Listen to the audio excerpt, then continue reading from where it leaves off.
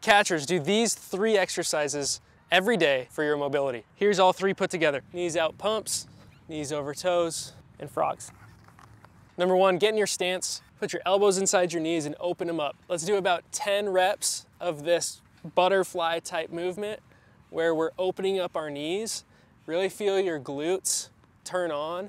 You should feel your knees start to get big. This is gonna help us get into a good stance. Number 2, we're gonna take our knee and go over our toe. This unlocks the Achilles and helps stretch it to allow us to get into a better stance and move. And number 3, some frogs.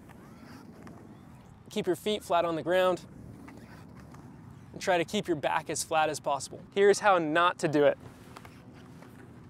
Keep your back flat, stretch those hamstrings out. 10 of each of those every day, catchers.